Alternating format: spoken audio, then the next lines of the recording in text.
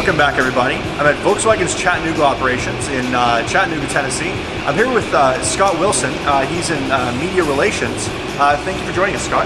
I'm happy to be here. Thanks for coming all the way down here. Great, I'm happy to be here too. Can you please tell me a little bit more about yourself and what you do here at Volkswagen Chattanooga? Right, I work in the communications area and I work with media. There was a lot of media inquiries about what's going on here because frankly we've had a very successful start, and the media with the current economic conditions has enjoyed hearing about our success, the success of the vehicle, and our hiring. So I handle media inquiries, and also we do tours of the plant. So I guess 4 days a week, 3 times a day, we have people coming in to see what's going on in the plant. And you've seen it, you know. Yes. It's pretty interesting, and it's a pretty beautiful plant. So I also work in the community. Volkswagen really wanted to become a part of Chattanooga because we didn't have manufacturing in America now for a number of years. So I work with our corporate social responsibility, charitable giving, and volunteering in the community. Great, great. How do you feel about the new Passat? The new Passat, I feel pride. When I first started here, there was nothing here. So to go in 1 year from a construction site to 3,300 employees, state-of-the-art factory that is the only LEED Platinum certified factory in the world, and building right out of the gate the Motor Trend 2012 Car of the Year, that's quite a bit, and we're very proud and humbled, but I'm really pleased with how well things have gone. Good stuff. Given that most of our factories around the world have been around for a long time, what was it like starting up a new factory at Volkswagen? It was really very exciting, and it was on a really fast pace. Things moved, everything was happening simultaneously.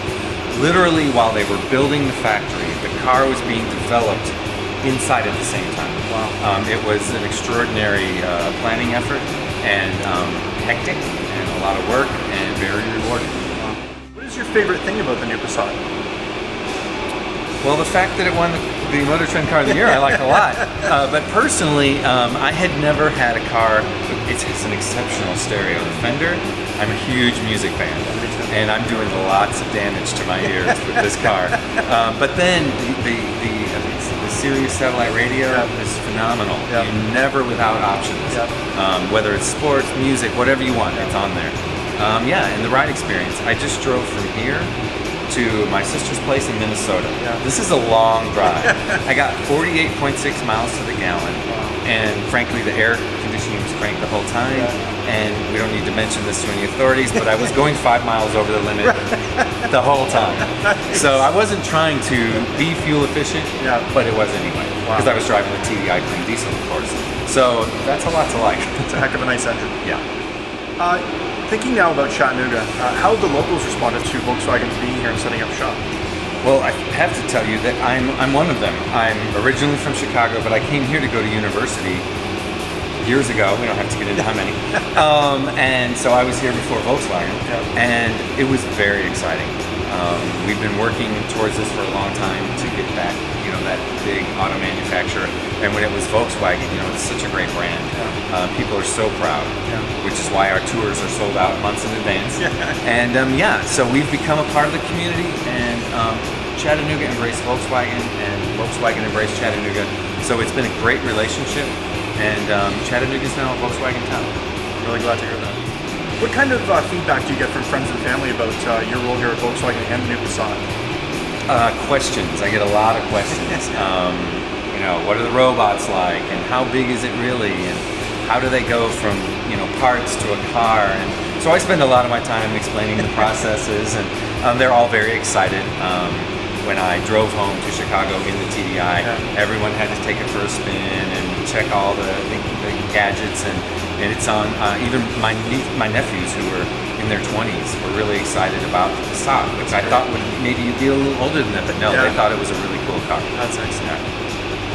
So tell me, do you drive a Volkswagen yourself? I do. I had that TDI Passat, which I got through our employee lease program. Nice. And I have on my own, I have 2 Belgian Shepherds, so I needed a wagon. Okay. So I bought a 2010 black Passat wagon the Emden plant, of course. Great car. And I have bike racks on top and a kick-in stereo, and it's perfect. Both of their crates fit in there perfectly. So, and it's got that 2.0 turbo engine in it, so it can move us right along. Yes, I'm familiar with that engine. Yeah. So I love that car. Yeah, it's a great car. Let's talk a little bit about the environmental initiatives that Volkswagen has taken upon itself in building Chattanooga. Well, you know, Volkswagen has a Think Blue campaign. Sure. And I think I'm safe in saying that this is the Think Bluest factory out there. And I have to start with, we are the only, not just auto manufacturer, but the only factory in the world that is certified at the platinum level with LEED. And LEED is Leadership in Energy and Environmental Design. So this takes a lot. You basically have to start from the start, from construction, to get that, and we achieved it. I'm very proud of that. It takes a lot for a corporation to commit to that, and I'm really proud that Volkswagen did that.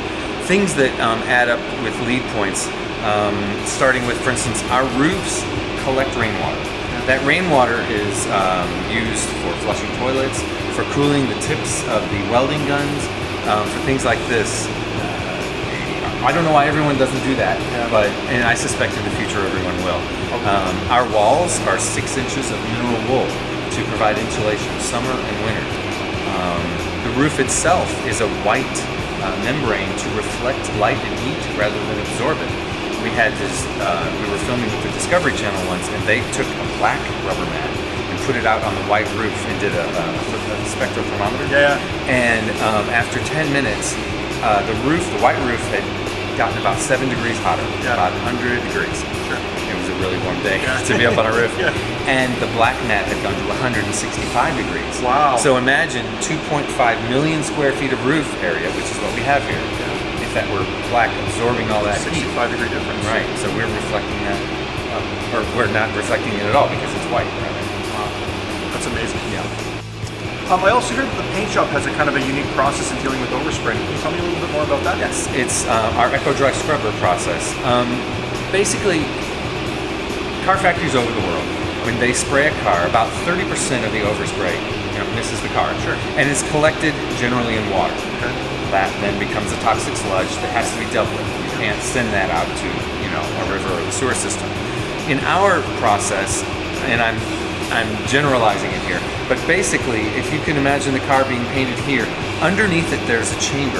This chamber is pressurized, and there are clouds of powdered limestone under it, that when the overspray falls, and it's pressurized to fall, it adheres to the limestone.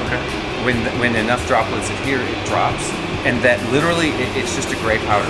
You can scoop it up and feel it like talcum powder, and that can go straight to a concrete plant and be made into concrete. Or if it goes to a landfill, it's used to help break down landfill elements. So there is no process beyond that. You don't have to do anything to make that safe. Right? That's really great. We are the first plant to utilize that fully. I suspect in the future everyone will. I bet. Tell me a little bit more about what Chattanooga has in store for it as a Volkswagen factory. Well, we just started building the 2013 model. That's on the line right now, and it will be in dealerships at our weeks. So, we're focused on the Passat, and the 2013 Motor Trend Car of the Year would be nice. And obviously, with a brand new plant, we want to perfect that vehicle. But of course, we'd love to build a new one. I have no idea when that might happen, but we're hoping that if we focus hard on building a quality car, that we'll be rewarded with another car in the future. Makes sense. Well, Scott, I really want to thank you for taking the time out with me to do this interview. And, again, thank you for having me here in Chattanooga. Thanks for coming. You're welcome back anytime, or maybe on your way back from Pueblo. Right. That's right. But yeah, thank you for coming and letting us show off our car. We appreciate it. Thank you very much.